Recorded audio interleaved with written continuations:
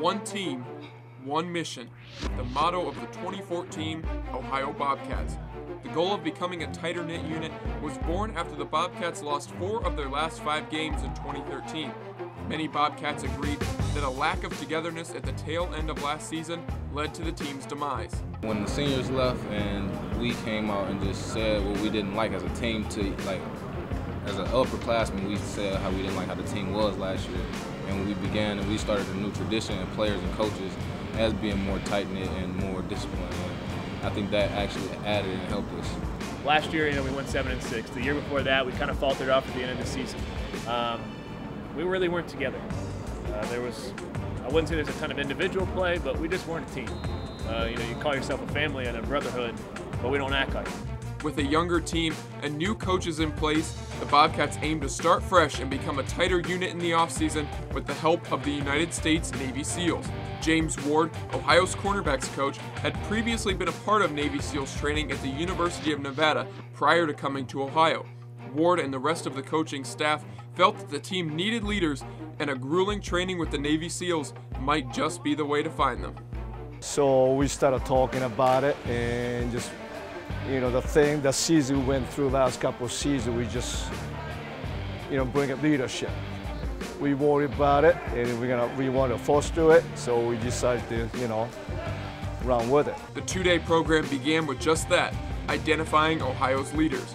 30 players that could potentially hold leadership positions were brought together on the first day, and a pack of leaders were chosen for the Friday training with the Navy SEALs. On Friday at 5 a.m., the whole team took part in the 3-hour session with the chosen leaders leading the way.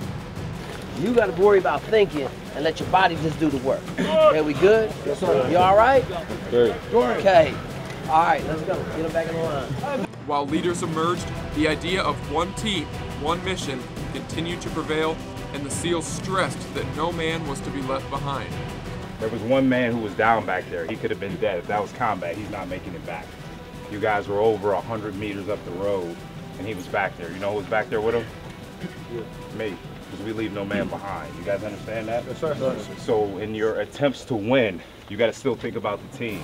You are a boat crew. Every boat crew has a swim buddy, right? Yes, sir. So you guys left him without a swim buddy.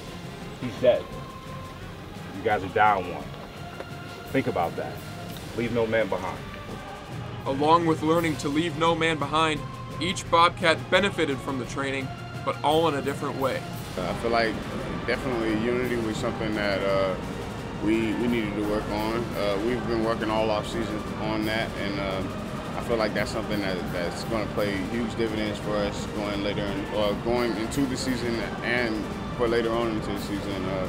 As a football team, you have your ups, you have your downs, but if we can stick together, I feel like that'll be something big for us. Everybody on this team is our brothers, so sometimes you fight with them, argue with them, but at the end of the day, you always have each other's back, and I think that's what it means to have a good team, is everybody doing something, contributing to the team, and accepting the role, and not being so worried about me, but more worried about the team, and I think that will help us a lot this year to get to our goal, which is Detroit.